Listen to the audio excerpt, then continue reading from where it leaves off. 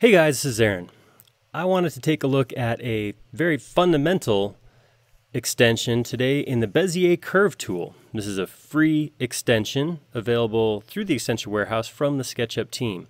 This is an incredibly simple way to draw curves as opposed to lines, segments, or sections of circles, which are curves, but they're all symmetrical. So this will actually let you have a couple control points to control how you place your curves in.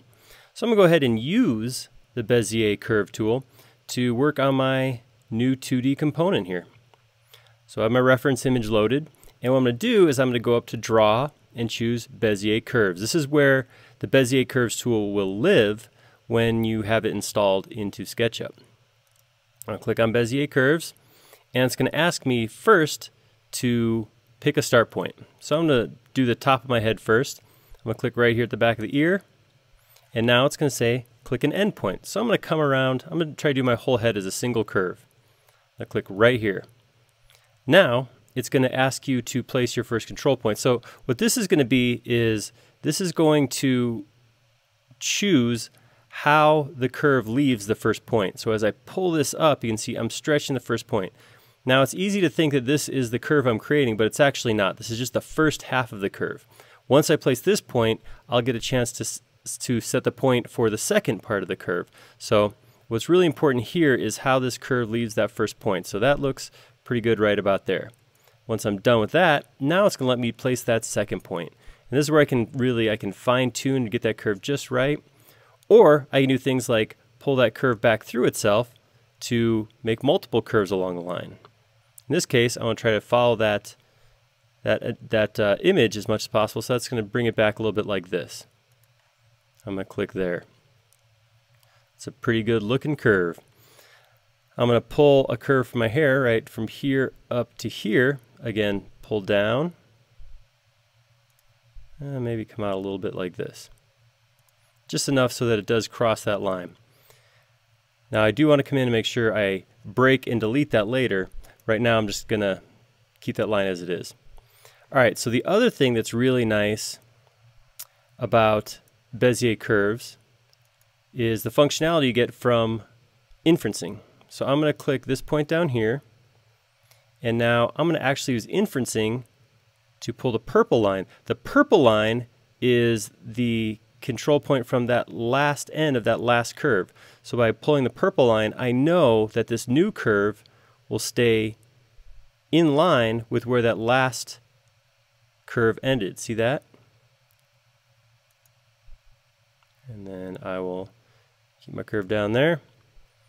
Do another one right here to close up the head again. Purple, blue, excuse me. Alright, that looks pretty good. Now I'm just going to use Bezier Curve to finish off the head real quick.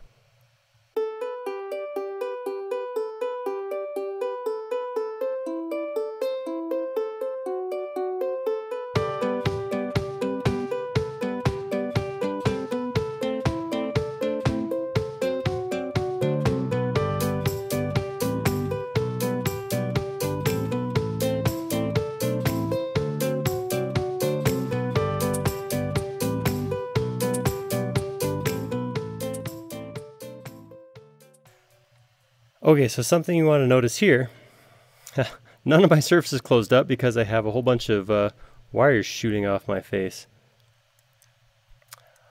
Like I mentioned before, I can use inferencing with this tool, and should be.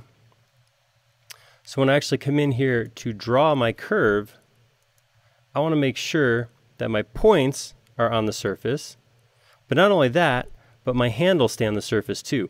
See right now how my handle is purple, that means it is staying on the surface. If I come off that face, I see the purple handle goes away. So I do want to make sure that as I'm doing this, I'm watching inferencing, just like I would be if I was drawing with a regular tool, to make sure that I draw everything on plane as I need to, especially for something like a face me component, of course.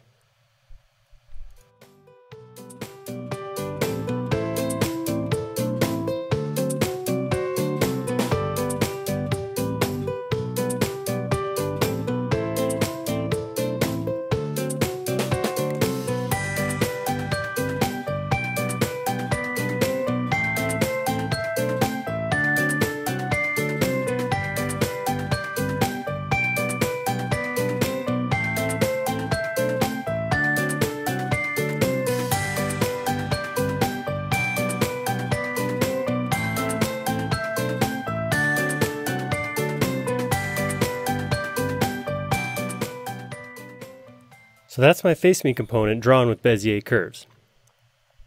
Now one thing you do want to keep in mind is that these curves, they look like nice smooth lines, but they are of course made up of smaller segments. So any given line in here, I pick one line, shows up initially when I select it as a curve. However, if I take and explode that curve, it's going to tell me that's actually 20 edges. So just something to be mindful of, that you are creating a bunch of edges when you use Bezier curves. In the case of a Face Me component, if I put in a lot of detail, it could mean making this model kind of heavy. But it is a way to get nice smooth curves with just a couple of clicks. So that is Bezier curves. Thank you.